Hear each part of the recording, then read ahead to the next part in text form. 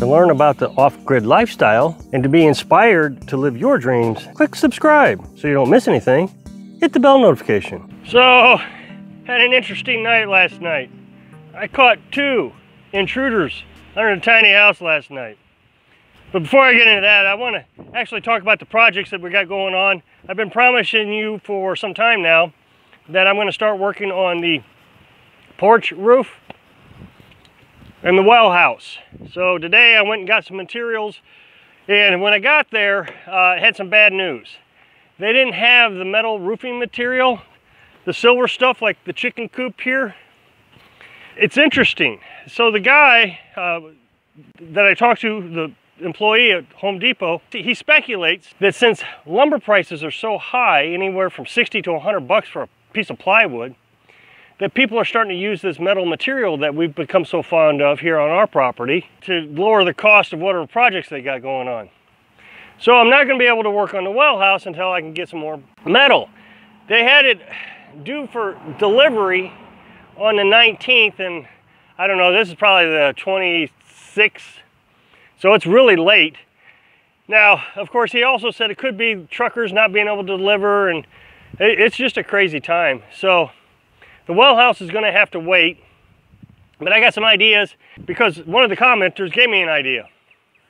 So what we have here, though, is you can see this is the clear plastic stuff. And this is what Carolyn wants to use on the roof of the porch. They came in 12-foot sheets and 8-foot sheets. We went ahead and got the 8-foot sheets because it's easier to transport. So I got 9 of these instead of the 6 12-foot.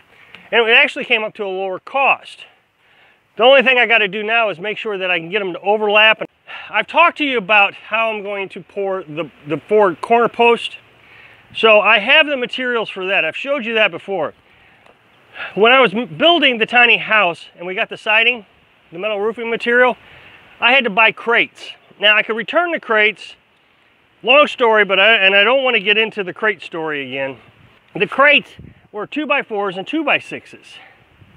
And these 2x4s are like 24 foot long. They're huge. The building is 16 feet, and you see they stick out quite a bit, so that's 24 feet. And then the 2x6s are 16 feet long. So I got plenty of material to build the frame of the porch roof. So I'm going to use 4 corner posts. What I'll do is I'll put 2 2x4s together, and that'll make a 4x4. So what I'm going to do is I'm going to pour concrete. But I don't want to pour concrete into the ground. I don't want to dig a hole into the ground because I like the idea that this thing is movable. We'll never move it. But if we ever did want to move it, we could literally just pick the porch up, turn it upside down, lay it here or something. The porch is not going to be permanently attached to the ground. Now when I pour the concrete, I will screw the board up against here. That way it will make it more solid, but the concrete is just going to be a footing. And then it'll come up to the edge of the roof there. So what I'm going to do is I'll pour concrete into buckets. The buckets were only $4 a piece. If I got in the Home Depot buckets, they're orange, I could have gotten $3 a piece. These are food grade. That's actually kind of neat. And so what I'm going to do is I'm going to pour the concrete into the bucket. So how this is going to work is I'll put my pole in there, and I'll try to level up as best I can. Then I'll pour the concrete mix into it. Then I can definitely level it up because then you got the concrete kind of holding in place. Now this stuff's really neat. All the other concrete I've showed you in the past, you have to mix.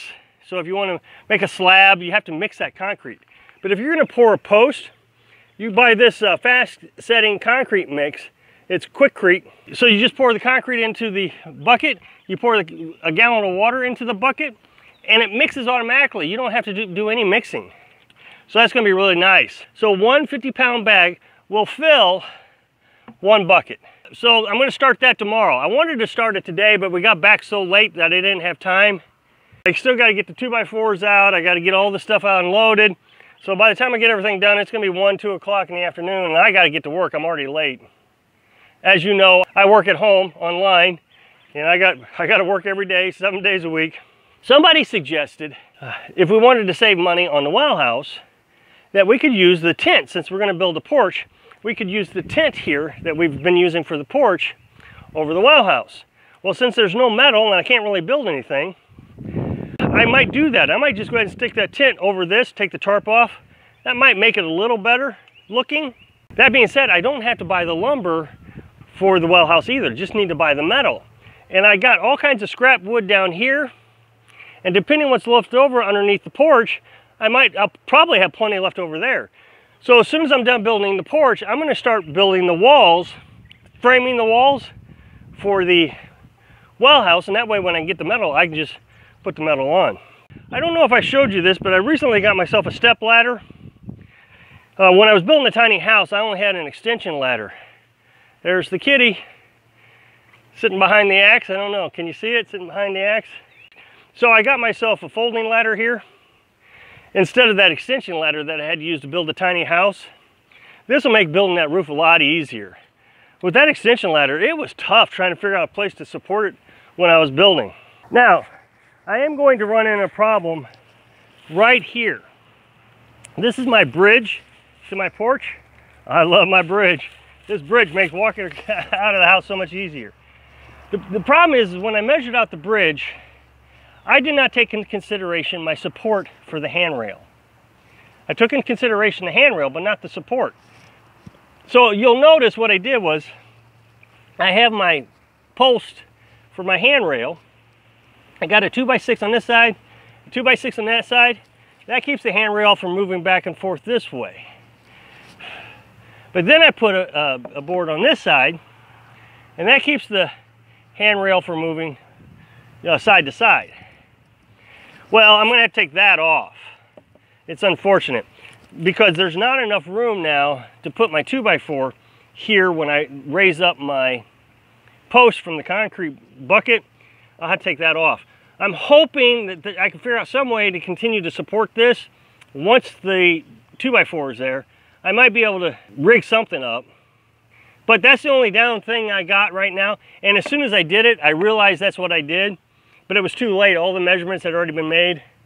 The path has already been built. So it's just a little minor thing I'm gonna have to deal with.